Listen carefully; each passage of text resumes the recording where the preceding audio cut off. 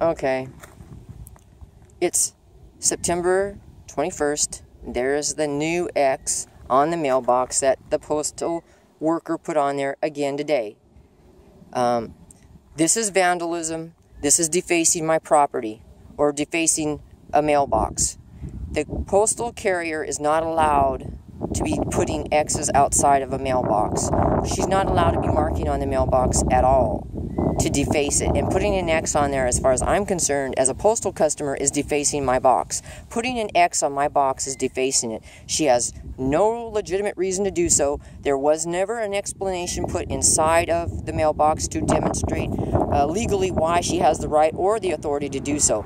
And I'm pretty much just really tired of this harassment. It's been going on for a while now, over a year and a half, and I'm tired of it.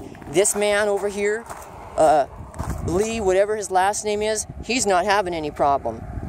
He doesn't have any problem. And so this is wrong for this to be going on. You know, I can't imagine with the inability of the postal people to even get their mail delivered, that they've got time to mess around and mark on people's boxes. Shameful, shameful, shame on you, carrier.